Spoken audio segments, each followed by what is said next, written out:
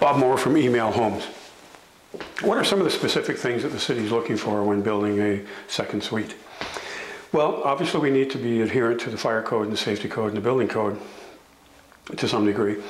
And the city has outlined what those things are and what we need to do. A lot of times the home already has a separate entrance to your basement suite, so that counts as one exit. But we need two exits. So we will use a window as a second exit. A window like this perhaps.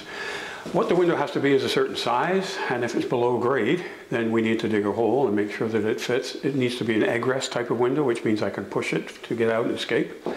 And most cases, about $600 to $700, you can build one of those, and it's perfectly legal, so that gives you your two exits. Ceiling height is also important, although not as important as it used to be.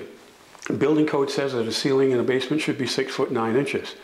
Most homes in Hamilton aren't built like that. So what do? Do we dig down every time? That's too cost prohibitive, and the government of Ontario says, no, we're not going to force people to do that. Let's be a little bit lenient on the heights. So we know specifically how lenient the city will be because they've already put it into their list, their checklist that we can give you. That tells you how high that should be. In some cases it's 6 foot 1, in other cases it's a little bit lower than that, so long as another portion of the basement is higher. The parts that, for example, where the kitchen is and the bathroom have to be a little bit higher, but you're allowed to have perhaps a slant like this in your loft basement or in your loft apartment because that's okay, that's allowable because the percentage of the area is okay. So things like that you need to know, because a lot of times in the past these were rules that just, that's it, you can't put a suite in here, but now you can.